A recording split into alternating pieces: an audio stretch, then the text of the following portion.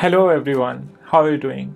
In today's video we are gonna discuss about the dynamic page navigation with RLS. That means how we can dynamically navigate the pages as well as we can apply the row level security over there. Row level security over here, that means how we can hide the pages for certain users. For example, if we don't want to show somebody sales page and we only want to show him the home and the orders page, how to achieve that? So that's what we all are gonna find in today's video. So stay tuned till the end of this video.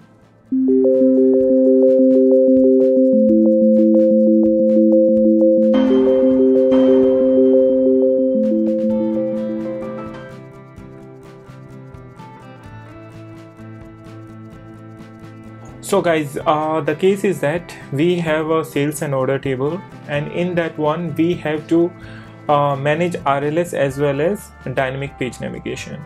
So one of the user asked me how we can achieve that. So it's a very interesting way how we can do dynamic page navigation as well as applying the RLS over there. So let's head over to my laptop and I'm gonna show you how to do that. So over here you will see in this report I have created one over here on the top. It's the page name, then we have this year slicer over there, and this is the button, and then I have created this report home page, then I have a sales one, and then the order one. Now how did I achieve this? So if you will click for example on the sales and then you will press Control and you will go over there, so you are coming dynamically on the sales one.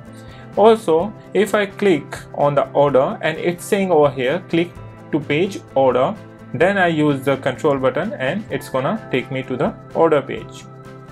That's great. So how did I achieve it?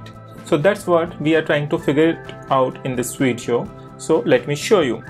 First of all, you need to create a sales and order table as well as one date table. So you should have these three tables in your data model, and then you should have one also table pages where we are gonna define the name of pages and their sort order if you want to sort them.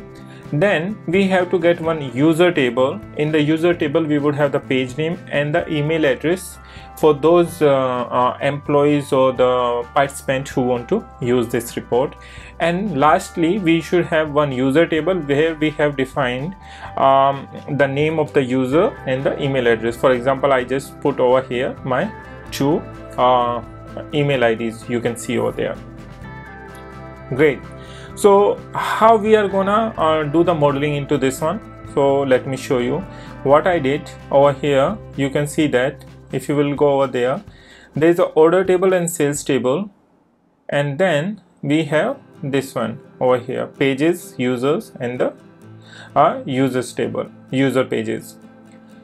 What you need to do, first of all, if I'll come into my old page over here, what we have to do, we have to connect user table with the email addresses of that one with the user pages, and then we have to apply the bi-directional filtering over here. You can see that between the user pages and the pages table, so that whenever somebody is trying to filter them out, it should be bi-directional, not the single one.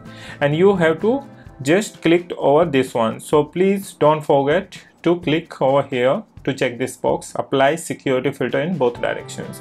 That's very important for RLS. So now what you have to do after that, you have to create some measures in your different tables. So for example, in pages table I have created this page navigation. This is doing nothing, it's selecting the value of the slicers, and based on that we are getting one value. Then I have pages to click. So what I have done over here, I have concatenated a string click to page and the page name that it's selecting. So that means whenever I select the order over here, you will see it's saying click to order pages. So let's see how I set it up. So this one is nothing but I bring it out a slicer with the page name from this pages table. That's simple. I make it horizontal. It's, you know, nothing like a chiclet slicer or something. You just need to take the simple slicer and make it list and list to the horizontal. You can see over here in the general settings, you will go there. I just make it horizontal. If you select vertical, it would just give you the list. So if I'll just do this, it's gonna give you the vertical. It's gonna give you like this, but I'm not using it. I'm using this one. One more thing over here. So since we are in this for example home page, you should always remember that you should have a single selection. If you will select multiple things, you cannot make it happen. So always make it a single select. Now another thing, what I did, I took the button. So you can go in the insert tab, and from here you will see the buttons, and you can insert a blank button over there. Once I inserted my blank button over here, then I select this one. I went into the text, and in the text there is an expression. So what it's saying, it's, for example, I clear it. You can just go there in the expression, and we can find one page to click over here and just select open. Initially, since it's selecting on the sales pages, it's saying click to page sales. That means if you want to go on the sales pages, you have to just click this button and it would take you to the sales pages, you can see. So not only this, now how it's going to the sales pages, that's another important. Right now we just achieved over here how to get the text displays over here. What you need to do more on this one, select the page button, go to the actions, and in the actions you will see the page navigation, this one. But on which page you have to go, that's another important part of this one. So let's say page navigation, and here we have to see what we are doing over here. I'm just selecting my another measure, which was the page navigation, and I'm getting it over here. And you can see over here, page navigation is just selecting the name of the page. Whenever we select any value in this slicer over here in the page name, it's gonna select that value and gonna navigate over there. So till now we have just set it up the dynamic page navigation. We are good at this point.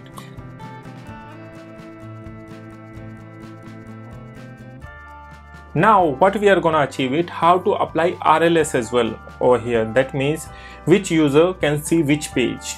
That is another very important part. And for that, what we should have first their user IDs, and then we should also have the page names. So if once we have this information, like which user should see which page, then we can apply this. So as I mentioned you earlier, so I created two more tables over here. You see the users, where I'm using the user's principal name. You know there is a function index user principal name, which is gonna retrieve the email ID of that person rather than just the username. So over here I have my two, Ajay Kumar and Bravo. Both are different email addresses I have mentioned over there. And then I have another one where I have user pages. That means which user can see which page. So I have mapped over here the page's name with their user principal name. That means their email addresses within the organization. Now if you will come over here, pages table, I have already mentioned you the which page and the sorting order. What you have to do over here, you have to make the relationship like this. As you can see on my screen, we have to make this user pages and the relationship between the pages table. We have to make it both should be bidirectional. That means it should be both cross filter direction, and this option should be checked always, otherwise it's not gonna work at all. And then we have to make another relationship between users table and the user pages. That means on the basis of their user addresses, email addresses, we have to make it over here.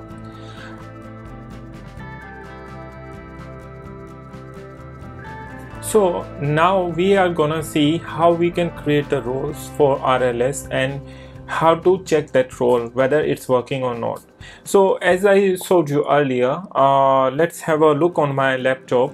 This is my data model where I have make all those possible relationship between the tables. Now we have to go on the home screen once more, and under the view modeling tab, you will see there is a manage roles. So we have to create a new role over here. So click on the create, give it a name, for example pages.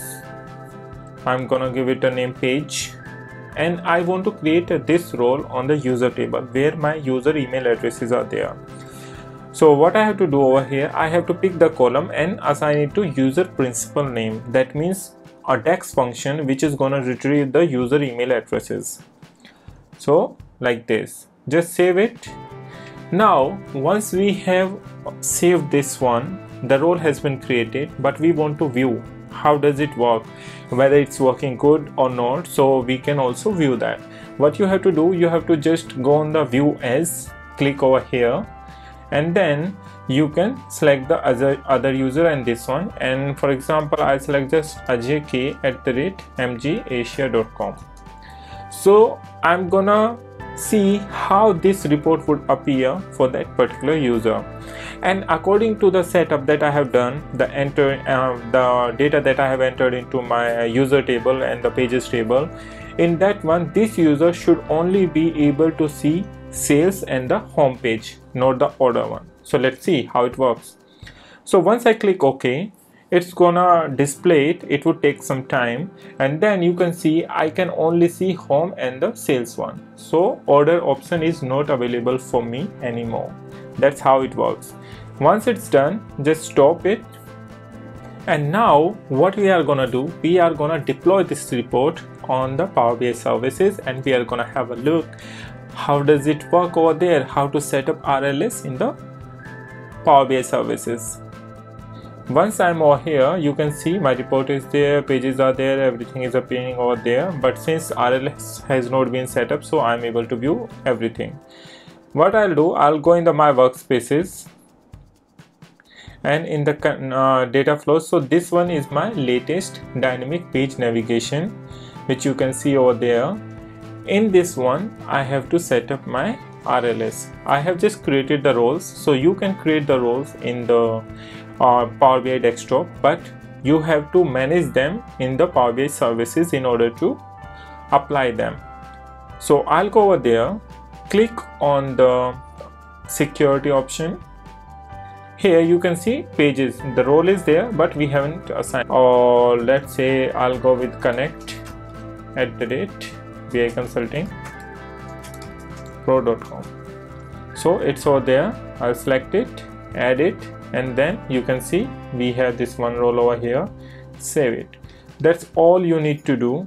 So whenever this person is gonna log in this report, he can only be able to see the number of pages that has been set up for him. For example, only sales and home page, no other pages. So guys, this was the dynamic page navigation with RLS, how we can stop other users to navigate the certain pages, or how we can allow them to navigate certain pages dynamically. I really hope that you like this video, and for more videos please stay tuned to our channel.